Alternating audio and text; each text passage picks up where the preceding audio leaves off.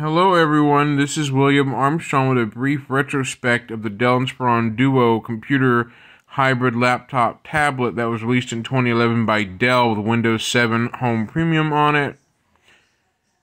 This is the laptop tablet hybrid I ordered off eBay. I paid the seller $52 because the computer was $40 something, and I paid the seller $52 to get it. It came with no charger, but I already have a charger that fits with it, and it charges the battery in it. But the downside is that when I took it apart carefully to make sure there's nothing else wrong in it, the flex ribbon cable, I'll show you. This itty-bitty flex ribbon cable from another Dell computer, well, the one that was already in this machine right here actually managed to break inadvertently where this flex ribbon cable broke in it, making the touchpad unusable. It basically just rendered the touchpad useless. Now it's useless. But the keyboard works mainly more. The keyboard works, but this actually has a touch screen in it where I can tap and touch on it. So I can use the touchscreen as the mouse, but I have to use the keyboard to type on it. It has Bluetooth and Wi-Fi in it, and it works. It also has an option for a cellular modem card, like a cell modem card on the back of it. I'll have to turn it around and show you. It comes with two USB ports, a headphone output. There's the little Duo dock connector there. There's the speakers here and here.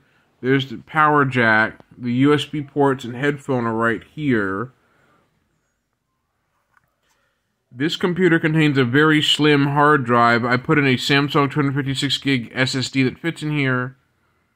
This right here is our movable panel that if I slide upward on it, it reveals an option for a cellular SIM card for cell technology such as like WiMAX, like a cellular modem option right there. You can put a cellular modem option, use it on the go, anywhere in town, anything like that.